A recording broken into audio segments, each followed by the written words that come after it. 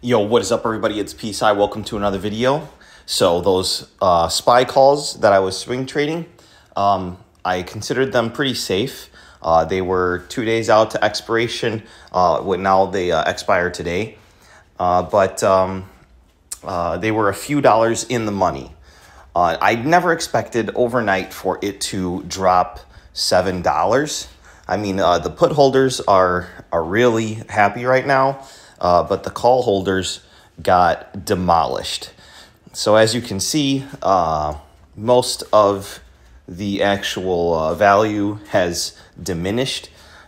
Even though it was in the money, it's not in the money anymore. It needs to go up $5 to get back into the money. So yeah, don't swing 0 to day to expire options that are in the money, because that's where you could get burned the most. So yeah, just a little mistake of the day. Make sure you don't do that unless you're willing to, just extinguish whatever you had. So this is only valued at like 248 or 256, 248. It's bouncing back and forth. So honestly, I mean, I could cut my losses here and grab that. Or I could just hope for a miracle. I honestly doubt it though. Unless like everything else in the market starts squeezing, I don't think that SPY is going to go anywhere today.